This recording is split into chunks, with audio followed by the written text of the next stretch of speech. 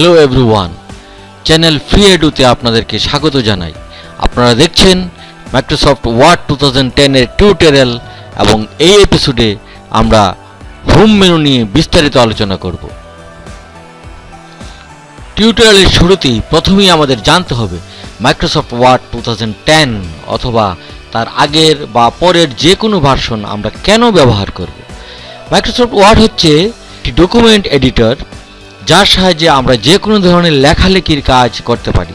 আপনি একটা অ্যাপ্লিকেশন লিখুন বা আপনি একটা উপন্যাস লিখুন, একটি গল্প লিখুন, যে কোনো ধরনের ডিজাইন করুন, যার জন্য আপনার চাই মাইক্রোসফট ওয়ার্ড। এবার আমাদের জানতে হবে কি করে মাইক্রোসফট ওয়ার্ড 2010 আমরা চালাবো। ল্যাপটপ হোক বা ডেস্কটপ হোক, স্ক্রিনে যে এই ডব্লিউযুক্ত আইকনটি দেখা যাচ্ছে সেটা হচ্ছে মাইক্রোসফট ওয়ার্ড 2000 এর আইকন, এবং তাকে যদি আমরা ডাবল ক্লিক করি তাহলে মাইক্রোসফট ওয়ার্ড 2010 চলে আসবে। এবং এই যে পর্দাটা আপনি দেখতে পাচ্ছেন সেটা হচ্ছে মাইক্রোসফট ওয়ার্ড 2010 এর ওপেনিং স্ক্রিন। এই ইন্টারফেসটাকে আমাদের চিনতে হবে। স্ক্রিনের উপরের দিকে যে বারটি দেখা যাচ্ছে সেই বারটিকে আমরা বলি টাইটেল বার। টাইটেল বারের ডান দিকের কোনায় যে তিনটি বোতাম দেখতে পাচ্ছেন তার প্রথমটিকে বলা হয় মিনিমাইজ বোতাম, মাঝখানেরটিকে বলা হয় ম্যাক্সিমাইজ, তার আরেকটি নাম আছে তাকে বলা হয় রিস্টোর ডাউন, আর ডান দিকের সবচাইতে লাস্ট যে বোতামটি তাকে বলা হয় ক্লোজ বোতাম। টাইটেল বারের একেবারে বাঁ দিকে যে অঞ্চলটি দেখা যাচ্ছে সেই জায়গাটাকে বলছে কুইক অ্যাক্সেস বার। তাছাড়া তার নিচের যে অঞ্চলটা সেটাকে আমরা বলি মেনু বার, যেখানে file, home, insert, page layout এই সমস্ত মেনুগুলি অবস্থান করছে। মেনু বারের নিচের এই মোটা অঞ্চলটিকে বলা হয় ribbon. রিবনে menu related selected menu related আইকনগুলি অবস্থান করে। রিবনের নিচে যে স্কেলটি দেখা যাচ্ছে সেটিকে বলা হয় রুলার। ঠিক এরকমই আরেকটা স্কেল বাঁদিকেও দেখা যাচ্ছে, সেটাকেও রুলার বলে। তবে উপরের যে রুলারটা সেটাকে যদি বলি হরিজন্টাল রুলার, তাহলে বাঁদিকের রুলারটাকে বলতে হবে ভার্টিক্যাল রুলার। ঠিক ডান দিকে একটা বার দেখতে পাচ্ছেন, যেটা মাউসটাকে দিয়ে যদি আমি ড্র্যাগ করি তাহলে উপরে নিচে নেওয়া যায়, এবং দেখুন পৃষ্ঠাটাও উপরে নিচে চলে যাচ্ছে। সেটাকে আমরা বলি স্ক্রল বার। নিচের যে এই ছোট্ট অংশটা সেটাকে আমরা বলি জুম বার। জুম বারের এই যে মাঝখানের যে হ্যান্ডেলটা আছে তাতে যদি চাপা দিয়ে মাউসটাকে চাপা দিয়ে ধরে বাঁ দিকে চাপা দিয়ে ধরে আপনি ডান দিকে ঘুরান তাহলে স্ক্রিনটা বড় হবে, আবার যদি বাঁ দিকে নেন সেটা স্ক্রিনটা ছোট হবে। ডান দিকে নেওয়া মানে হচ্ছে জুম ইন করা, আর বাঁ দিকে নেওয়া মানে হচ্ছে জুম আউট করা। জুম যখন বাড়ে তখন নিচে আরেকটা স্ক্রল বার আমরা দেখতে পাই, সেটাকে ড্র্যাগ করে আমরা বাঁ দিকে ডান দিকে নিতে পারি পৃষ্ঠাটাকে। সেটাকে আমরা স্ক্রল বারই বলবো, তবে সেই স্ক্রল বারটাকে আমরা বলবো হরিজন্টাল স্ক্রল বার, আর ডান দিকের যে স্ক্রল বারটা সেটাকে আমরা বলবো ভার্টিক্যাল স্ক্রল বার। এখানে কোনায় ছোট্ট একটা বোতাম আপনারা দেখতে পাচ্ছেন, এই যে বোতামটা সেটাকে আমরা বলি ভিউ রুলার বাটন। এখানে যদি আমি ক্লিক করি, এটা অফ অন সুইচ, একবার দিলে অন হবে, একবার দিলে অফ হবে। দেখুন এখানে ক্লিক করলে এই যে রুলারটা দেখতে পাচ্ছেন সেই রুলারটা চলে যাচ্ছে। যদি আপনার এরকম মনে হয় যে রুলারটা এখানে রাখবেন না, তাহলে এটাকে ক্লিক করলেই রুলারটা চলে যাবে। আবার যখন নিয়ে আসতে চাইবেন তখন এখানে ক্লিক করলেই রুলারটা চলে আসবে। আর এই যে ছোট্ট কার্সারটা দেখতে পাচ্ছেন যে একটা ব্লিঙ্কিং করছে, একবার আসছে একবার চলে যাচ্ছে, এটাকে বলা হয় কার্সার। এটা দিয়ে আমরা বুঝতে পারি যে আমরা যখন কিবোর্ডে কোনো কিকে প্রেস করব কোথায় লেখাটা বসবে, সেটাকে আমরা বলি কার্সার বা ইনসারশন পয়েন্ট। মাইক্রোসফট ওয়ার্ডের যে ইন্টারফেস ছিল ওপেনিং স্ক্রিনে সেটা সম্পর্কে মোটামুটি বলা হয়ে গেছে। এবার আমাদের একটা অ্যাকশন দেখতে হবে। প্রথমে যে বলেছিলাম উপরের বাঁ দিকের এই তিনটা বোতাম, সেই বোতামের মিনিমাইজ বাটনে যদি আমি ক্লিক করি তাহলে স্ক্রিনটা কী হবে, মিনিমাইজ হয়ে যাবে। দেখুন এখানে আর স্ক্রিনটাকে দেখা যাচ্ছে না, কিন্তু প্র্যাকটিক্যালি বন্ধ হয়নি এমএস ওয়ার্ডের স্ক্রিনটা, সেটা কোথায় এখানে লুকিয়ে আছে। এখানে আবার যখন আমি ক্লিক করব সেটা চলে আসছে আবার পুরো পর্দা জুড়ে। মাঝখানের যে বোতামটা সেই বোতামটার দুটো নাম আমি আগেই বলেছিলাম, এই মুহূর্তে তার নাম হচ্ছে কি রিস্টোর ডাউন। রিস্টোর ডাউন অবস্থায় যদি আমি ক্লিক করি তখন আমাদের টোটাল যে স্ক্রিনটা ছিল যেটা পুরো পর্দা জুড়ে ছিল সেটা ছোট আকারে দেখাচ্ছে, এবং সেটাকে আমি ইচ্ছা করলে কাস্টমাইজ করতে পারি, আরও ছোট করতে পারি বা আরও বড় করতে পারি। এবং এর যে ফাঁকা অঞ্চলটা আছে আমাদের ডেস্কটপে সেই অঞ্চলটার মধ্যে আমি ইচ্ছা করলে অন্য কোনো সফটওয়্যারও চালিয়ে রাখতে পারি বা একসাথে দুটো সফটওয়্যারকে আমি কাজ করতে পারি। আবার এই মুহূর্তে এই যে অবস্থা মানে এই যে সুইচটা আমি নাম পরিবর্তন হয়ে এখন হয়ে গেল ম্যাক্সিমাইজ বাটন। এই অবস্থায় যদি আমি আবার ক্লিক করি কী হবে, আমার টোটাল স্ক্রিনটা আবার আগের মতো পুরো পর্দা জুড়ে এসে গেছে। ডান দিকের বোতামটা হচ্ছে ক্লোজ বোতাম, আগে বলেছিলাম, সেটাতে যদি ক্লিক করি তাহলে কি হবে, আমার স্ক্রিনটা দ্যাট ইজ এম.এস ওয়ার্ড বন্ধ হয়ে যাবে। তারপরে যে কথাটা বলতেই হয় যে মেনু বারে এগুলি হচ্ছে মেনু বার, যে মেনুগুলি আছে আমি যদি যে মেনুটাকে আমি সিলেক্ট করব, যে কোনো ফাইল মেনুকে যদি সিলেক্ট করি তখন ফাইল মেনু রিলেটেড বিষয়গুলো আমাদের সামনে চলে আসছে। ঠিক home menu, insert menu, page layout menu, এরকম আলাদা আলাদা যে মেনুগুলো আছে সেগুলি যখন আমি ক্লিক করব সেই মেনুগুলি রিলেটেড আইকনগুলো কি হয় এই রিবন অঞ্চলটার মধ্যে চলে আসে।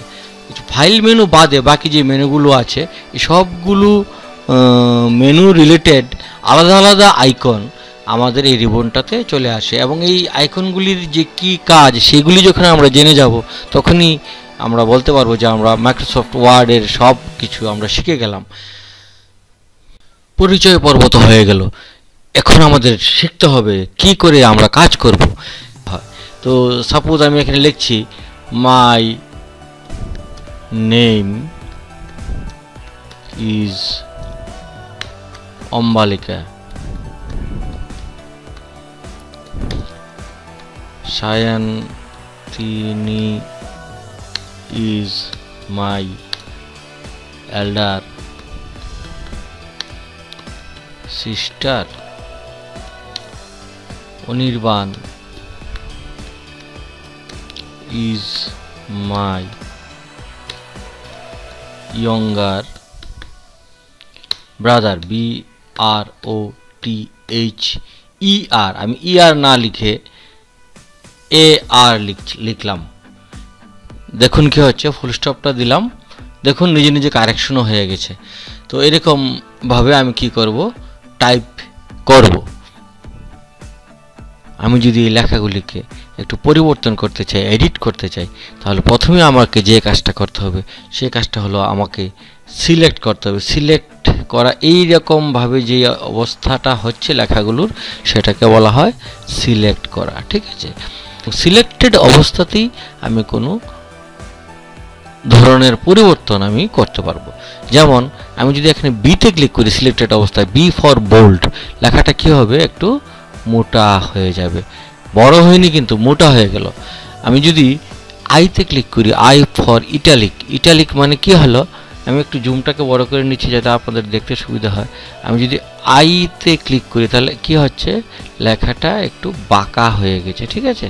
আমি যদি ইউতে ক্লিক করি তাহলে কি হয়, নিচে একটা প্রকৃত আন্ডারলাইন চলে এসছে। আগে যে লাল রঙের আন্ডারলাইনগুলি ছিল, সবুজ রঙের আন্ডারলাইনগুলি ছিল, সেটা প্রিন্টেবল ছিল না। কিন্তু আমি যেই কি বললাম, ইউতে ক্লিক করলাম, আন্ডারলাইন বোতামে ক্লিক করলাম, তখন দেখা গেল কি তার নিচে কি হচ্ছে, একটা সত্যিকারের আন্ডারলাইন চলে এসছে। আমি যদি লেখাটাকে বড় করতে চাই তাহলে এই যে অবস্থা সেটাকে বলে ফন্ট সাইজ, এবং এই ফন্ট সাইজের পাশে যে ছোট্ট তীরটা আছে সেটাকে আমি ক্লিক করলে এখানে অনেকগুলি ফন্টের কি বলে নাম্বার চলে আসছে। অ্যাকচুয়ালি এগুলো হচ্ছে ফন্টের সাইজ। আমি ম্যাক্সিমাম অনেক 72 হচ্ছে ম্যাক্সিমাম এখানে, তাহলে 72 যদি আমি ফন্ট সাইজ সিলেক্ট করি তাহলে দেখুন কত বড় হয়ে যাচ্ছে লেখাটা। আর আমি যদি পাশাপাশি 8 সিলেক্ট করি আরও ছোটো হয়ে যাচ্ছে। কিন্তু আমরা নর্মাল যে অ্যাপ্লিকেশন বা নর্মাল যে আমাদের ফন্ট সাইজ সেটা হচ্ছে 12। আমরা যদি 12 সিলেক্ট করি তাহলে নর্মাল যে অ্যাপ্লিকেশন বা নর্মাল যে লেখা সেই লেখা আমাদের প্রিন্টারের মাধ্যমে কাগজে প্রিন্ট হয়ে বেরিয়ে আসবে। আমি যদি লেখাটাকে আন্ডারলাইনটা আমি তুলে দিচ্ছি, ঠিক ভালো লাগছে না। আমি যদি লেখার যে স্টাইলটাকে পরিবর্তন করতে যদি চাই, লেখার হরফগুলিকে যদি পরিবর্তন করতে চাই তাহলে আমাকে ফন্ট সিলেক্ট করতে হবে। এই যে অঞ্চলটা সেটাকে আমরা বলি ফন্ট। ফন্টের পাশে যে ছোট্ট তীরটা আমরা লক্ষ্য করছি সেখানে ক্লিক করলে অনেকগুলি ইনস্টলড ফন্ট এখানে দেখাচ্ছে। সাপোজ আমি এখানে এলজেরিয়ান ফন্টটা সিলেক্ট করলাম, দেখুন লেখাগুলি পাল্টে গেছে। এরকম অসংখ্য ফন্ট আছে যে ফন্টগুলি মেশিনে অলরেডি থাকে, এম.এস ওয়ার্ডের সাথে ইনস্টল করা থাকে, বা আমি ইচ্ছা করলে অন্য ফন্ট আলাদা করে কিনে এনে সফটওয়্যার কিনে এনে সেটাকেও আমি ইনস্টল করতে পারি। তো এরকমভাবে আমার যে ফন্টটা প্রয়োজন সেই ফন্টটাকে আমি কী করব, সিলেক্ট করব, এবং সিলেক্ট করে করলেই আমার এই লেখাগুলো সেই রকমের হয়ে যাবে, যে ফন্টটা সিলেক্ট করলাম সেই রকমের হয়ে যাবে। আমি যদি লেখাগুলিকে কালার করতে চাই তাহলে সিলেক্ট করা অবস্থা এখানে যে এ বোতামটা, যার নিচে একটা ছোট্ট লাল কালারের দাগ আছে, সেটাকে বলা হয় ফন্ট কালার। এই কালার থেকে আমি পাশে ছোট্ট তীরটা থেকে আমি কি করতে পারি, যে কোনো রকমের রং আমি লেখার জন্য নির্দিষ্ট করতে পারি এবং সিলেক্ট করলেই সেই যে রংটাকে আমি সিলেক্ট করলাম সেই রঙে আমার লেখাটা হয়ে গেল। যদি আমাকে কালার প্রিন্টিং করতে হয় কোনো ডকুমেন্ট, তাহলে নিশ্চয়ই আমি রঙের ব্যবহার করব। এখানে যে রঙগুলি আছে সেগুলি যদি আপনার কাছে সাফিসিয়েন্ট বলে মনে না হয়, তাহলে মোর যে অপশনটা আছে সেখানে আপনি মোর কালার ক্লিক করুন। অনেকগুলি রং আরও বেশি করে চলে এসছে।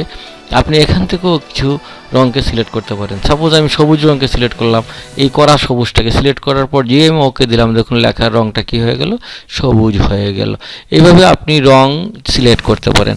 তারপরেও যদি আপনার রং আপনার মত অনুসারে হয়নি, তাহলে আপনাকে কি করুন, মোর কালারে গিয়ে দেখুন এখানে আছে কাস্টমে যখন সিলেক্ট করবেন তখন আপনি নির্দিষ্ট রঙটাকে আরও নিজে কাস্টমাইজ করতে পারবেন। সাপোজ আমি যে রঙটা সিলেক্ট করেছিলাম সবুজ, সেটাকে আরেকটু কড়া যদি করতে চাই আর ডিপ করতে চাই, তাহলে কি করব, আমি ডিপেস্ট করছি। আবার দেখুন আবার লাইটও করা যায়। এইভাবে কি হচ্ছে, আমি ইচ্ছা করলে আমার এই প্রয়োজনীয় যে রং আমি সিলেক্ট করলাম সেই রঙটাকে কাস্টমাইজও করতে পারি। এবং ওকে যে সিলেক্ট করলে আমার কাস্টমাইজড হওয়া যে রং ছিল সেই রঙে আমার লেখা মানে কালার্ড হয়ে গেল। বুঝতে পেরেছেন? এবার আমরা জানবো হোম মেনুর একটি গুরুত্বপূর্ণ বিষয়, যার নাম হচ্ছে কাট, কপি, পেস্ট। ধরুন এই লেখাটা আমাকে দ্বিতীয়বার আমাকে নিতে হচ্ছে, তাহলে সিলেক্ট করে নিলাম। সিলেক্ট করার পর কি করতে হবে, এখানে কপি করতে হবে। কপির শর্টকাট কমান্ড হচ্ছে কন্ট্রোল সি। আপনি কিবোর্ডে কন্ট্রোল সি দিয়েও কপি করতে পারেন। যে আমি কপি করলাম সেটা এম.এস ওয়ার্ডের ক্লিপবোর্ডে কপি হয়ে গেল। তারপর আপনি যেখানে লেখাটাকে প্রয়োজন মনে করছেন সেখানে আপনি কার্সারটাকে নিয়ে যাবেন। নিয়ে যাওয়ার পর আপনি পেস্ট বোতামে ক্লিক করবেন। পেস্ট বোতামে ক্লিক করলে সেটা পেস্ট হয়ে যাবে, বা এখানে শর্টকাট কমান্ড হচ্ছে কন্ট্রোল ভি। আপনি কিবোর্ডের সাহায্যেও কাজটা করতে পারেন। তখন দেখুন আপনার লেখাটা চলে আসছে। আপনি সাপোজ এই লেখাটাকে আমি এইখানে দরকার নেই, তাহলে আমি কন্ট্রোল এক্স বা এখানে কাট বোতামে ক্লিক করলে কি হবে, সেটা এখানে আর থাকবে না। কিন্তু সেটা কি হলো, অলরেডি তার ক্লিপবোর্ডে আছে। যখন আপনাকে যেখানে গিয়ে লেখাটাকে প্রয়োজন মনে করছেন সেখানে গিয়ে কন্ট্রোল ভি বা আগের মতো পেস্ট দিলেও আপনি আপনার লেখাটা এভাবে চলে আসবে। এম.এস ওয়ার্ডের আরেকটি গুরুত্বপূর্ণ এবং ইন্টারেস্টিং অপশন হচ্ছে বুলেট এবং নাম্বারিং। ধরুন আমি এখানে অনেকগুলি নাম লিখেছি, এই নামগুলির পাশে আমি যদি নাম্বারিং দিতে চাই, তাহলে এখানে নাম্বারিং যে টুল আছে সেই অপশনে আপনি ক্লিক করলে দেখুন আপনার লেখার পাশে নাম্বারিংটা চলে আসছে। আবার যখন মনে করবেন এই নাম্বারগুলির প্রয়োজন নেই, আপনি সিলেক্ট করে লেখাগুলিকে আবার সিলেক্ট করে যদি আবার পুনরায় নাম্বার অপশনে ক্লিক করুন, তাহলে দেখবেন নাম্বারগুলি চলে গেছে। তাহলে একটা ছোট্ট ক্লিকের মধ্যে দিয়ে আপনি নাম্বারিং সংযোজন করতে পারেন। ঠিক নাম্বারিংয়ের মতোই আরেকটা বিষয় হচ্ছে বুলেট। আপনি বুলেটে যদি ক্লিক করেন, দেখুন নাম্বারিংয়ের পরিবর্তে সেখানে বুলেট চলে এলো। বুলেটের বিভিন্ন রকম বুলেট আপনি চেঞ্জও করতে পারেন। দেখুন বিভিন্ন রকম বুলেট থাকবে, আপনি আপনার প্রয়োজন মতো যে কোনো বুলেট আপনি নিয়ে চেঞ্জ করতে পারেন। এবার জেনে নিন কী করে আমরা লেখাগুলিকে অ্যালাইনমেন্ট করব। প্যারাগ্রাফের উপর কার্সারটাকে রেখে আমি এখানে যে অ্যালাইনমেন্ট বোতামগুলি আছে তার মধ্যে ক্লিক করলে অ্যালাইনমেন্ট হয়ে যাবে। তখন আমি যদি সেন্টার অ্যালাইনমেন্টে ক্লিক করি, লেখাগুলো মার্জিনের মিডল অবস্থায় পৌঁছে গেছে। যদি লেফট অ্যালাইনমেন্টে ক্লিক করি বা দিকটা সমান থাকে, সেটা হচ্ছে লেফট অ্যালাইনমেন্ট। আমি যদি ডান দিকে রাইট অ্যালাইনমেন্টে ক্লিক করি, তাহলে কী হচ্ছে, ডান দিকটা সমান হয়ে গেছে। আমি যদি জাস্টিফিকেশনে ক্লিক করি, তখন কী হবে, উভয় দিকে সমান হবে। তাছাড়া তার পাশে যে বোতামটি আছে সেটাকে বলা হয় লাইন স্পেসিং বোতাম। এখানে ক্লিক করলে দুটো লাইনের মাঝখানে যে মানে ফাঁকা অংশটা সেটা বৃদ্ধি করা যায় বা কমানো যায়। আরেকটি গুরুত্বপূর্ণ বিষয় হলো এখানে যে অপশনগুলি দেখাচ্ছে সেটাকে বলছে স্টাইল। বিভিন্ন রকম স্টাইল সিলেক্ট করা আছে। আপনি অটো বাই ডিফল্ট সিলেক্ট করা আছে, আপনি যেটাকে সিলেক্ট করবেন সেটাই এখানে চলে আসবে। আরেকটা বিষয় হচ্ছে খুব গুরুত্বপূর্ণ, যেটা হচ্ছে ফাইন্ড রিপ্লেস। যদি ফাইন্ড অপশনে আমি ক্লিক করি, তাহলে এখানে আমাকে লিখতে হবে যে আমি কী খুঁজতে চাই। সাপোজ আমি স্টুডেন্ট কথাটা খুঁজতে চাইছি, STUDENT। দেখুন যেখানে যেখানে স্টুডেন্ট আছে সেই লেখাগুলিকে সে মার্ক করে দিয়েছে। স্টুডেন্টের পরিবর্তে টিচার করে দিতে চাই, তাহলে আমাকে রিপ্লেস বোতামে ক্লিক করতে হবে এবং এখানে ফাইন্ড অ্যান্ড রিপ্লেস নামে একটি মেনু এসছে। সেখানে বলা হয়েছে ফাইন্ড হোয়াট স্টুডেন্ট, যেটা আমরা আগে ফাইন্ড করেছিলাম। রিপ্লেস উইথ, সাপোজ আমি এখানে লিখে দেবো টিচার, তাহলে আমি TECHER টিচার দিলাম। টিচার দেওয়ার পর আমি যখন রিপ্লেস দেব তখন একটা একটা করে দেখিয়ে দেখিয়ে আমার লেখাগুলিকে স্টুডেন্টকে টিচারে পরিণত করে দিচ্ছে। আমি যদি রিপ্লেস অল বোতামে চাপি তাহলে যতগুলি স্টুডেন্ট এখানে দেওয়া আছে, স্টুডেন্ট পেয়েছে, সবগুলিকে একসঙ্গে সে টিচারে পরিণত করে দেবে। কেমন লাগলো চ্যানেলের প্রথম ক্লাস আমাদেরকে কমেন্ট করে জানাবেন এবং আমাদের চ্যানেলকে অবশ্যই সাবস্ক্রাইব করবেন। দেখা হবে পরের ভিডিওতে। ভালো থাকুন, সুস্থ থাকুন, টাটা।